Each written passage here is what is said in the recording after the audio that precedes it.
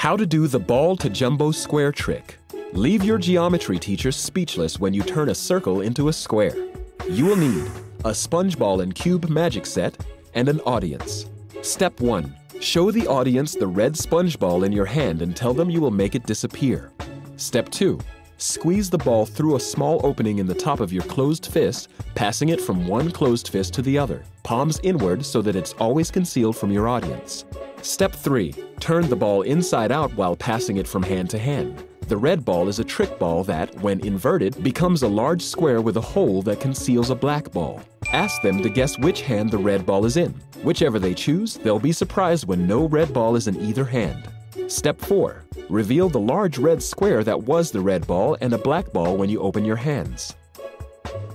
Did you know, in math, a magic square contains rows, columns, and diagonals of numbers that all add up to the same number?